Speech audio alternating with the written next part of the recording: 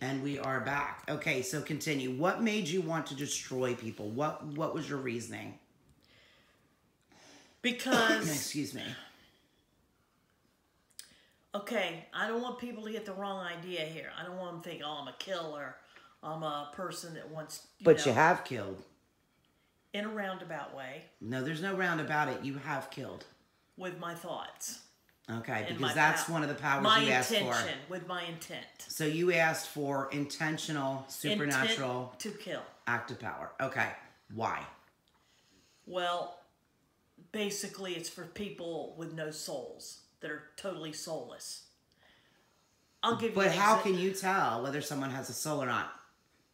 Well... Because that's the other power you got. Because the other power I asked for and I received was a power of discernment. Because I can look at somebody and tell whether they're any good or not. Am I able to kill when you look at me? Yes. Most definitely. Would I feel guilty about it? No. Then you know me well. No, not at all. Now, what made you? What was your reason? Now you've said bad soul. You know I'm an animal lover. Yes. Okay? Now, I eat meat. Okay? I do eat meat. I wish I didn't, but I do. I grew up eating meat.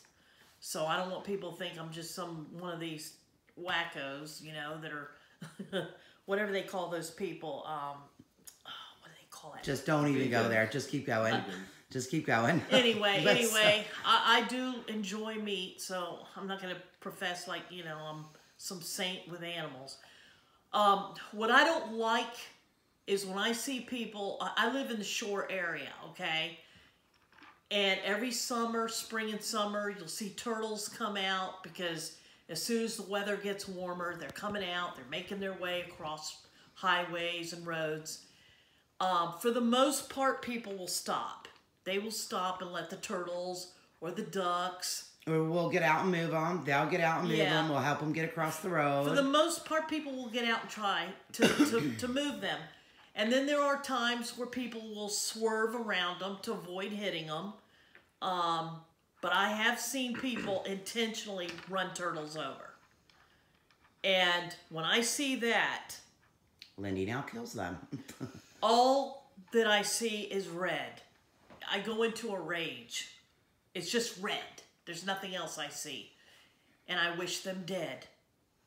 Plain and simple. I don't know how else to put it. I'm not a saint. And God knows me well. I'm not going to pretend to be, you know, a saint. But when I want someone dead, it usually happens.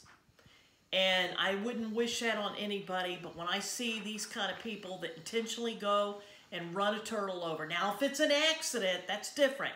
If somebody was to hit one by accident, any kind of animal, I understand that. You know, an accident's an accident.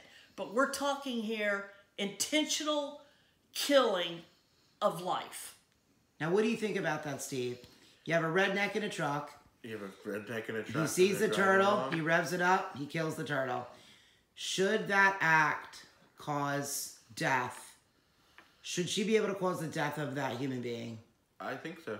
I do too. A life is a life. If there's because here's the reason. Here's the reason why I think so personally. Because if you have so little regard for a little animal, a little turtle, doing nothing, hurting no one. What kind of soul must you have to be able to kill something? That's it. They have no soul. Just for fun. So to me, you have no place in this world. They have no soul. So you've killed at least, what, 3 people? Yes. Well, I didn't go out, please. Wished at least 3 people dead. Yes, with the intent to kill, and they have died. With my mere intentions, because... Now, here's the difference between Lindy and I. I have always had that ability. Lindy has not had that ability. I had somebody get hit by a big truck, did I not? Yes. And that scared you at first, when you first knew that. Oh, yeah. Because we knew the guy that we had killed with the truck. Big truck. Killed. Okay, yeah, me. It was me. I had him plow right into the mother, to the man, and take him out. I was shocked. That was the first time Lindy ever became afraid of me. And it was something, he did something bad, and he was ended. I still, to this day, I have no guilt. No, and neither should you. I don't feel you should have... Although I would never tell people what he did, because they'd be like, wait a minute now, that was a little extreme. Like they would. Like I already know. I don't think it was extreme. I probably would have done the same thing. Yeah, but it, you know, I don't know. But I have done that. I did it to another woman that made me mad. And I don't do it to people that make me mad. I'm not that kind of person. You can make me mad and I know better. Like, it's just like, you know, you walk away. You can do things to me and I walk away because I don't believe I have the right to take a life. However, I think there are times that if we are given the ability to do this, to take a life, if deep inside of us we can grab on to that power that allows us to take a life, then there's a reason for that.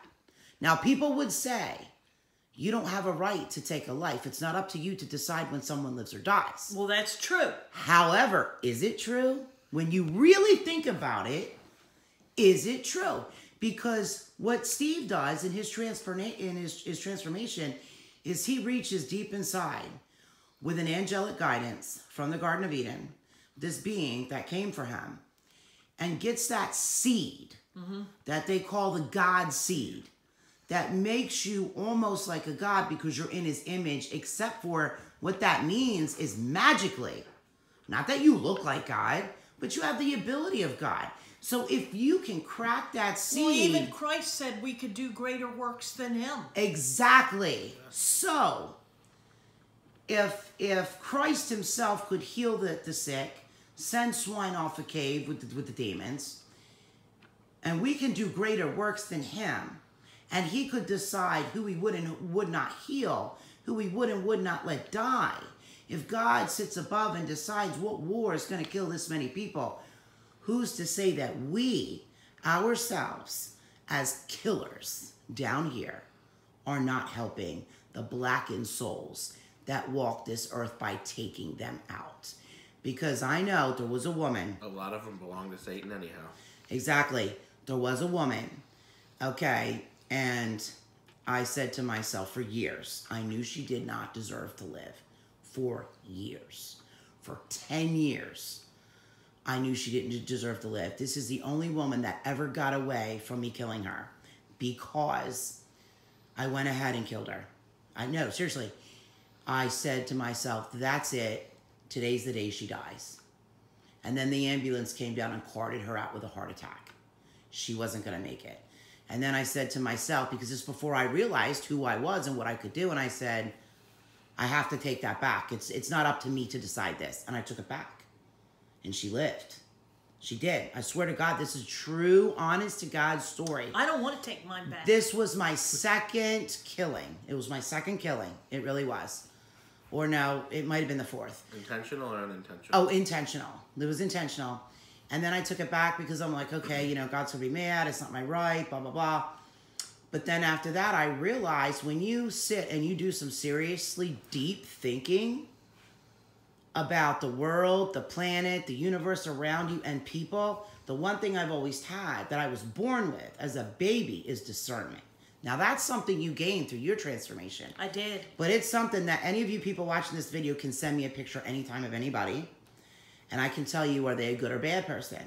Now, usually I just use the term good and bad. Now, if I see somebody evil, I'm going to tell you, this person's evil. Back up. Yeah, because look, there's a lot of people. I know. I don't know how I know, but I'm never wrong. There's a lot of people on a scale that are exceptionally good, and then you have the other extreme that are exceptionally rotted. And then you got a lot of people in the middle. Yeah, and most people do fall in the middle. And I mean, you got some a little more over here, and then you got some a little more over there. And then you got the extremes. But there always has to be that balance. Like, and also, like a seesaw. And the other thing is the universe lies to you. Like, for example, Mother Teresa. People believe she was a saint. This bitch was evil. I'm sorry. She was no good. And if Catholic people are going to listen to this and tell me how wrong I am, then you need to check what she did. You need to look at what she did, at the suffering and pain. This putrid. Really? I never knew that. Yes. This putrid piece of shit did to people. Wow. This putrid shitbag did to people. Because they look to her like she's... No, because they didn't know her.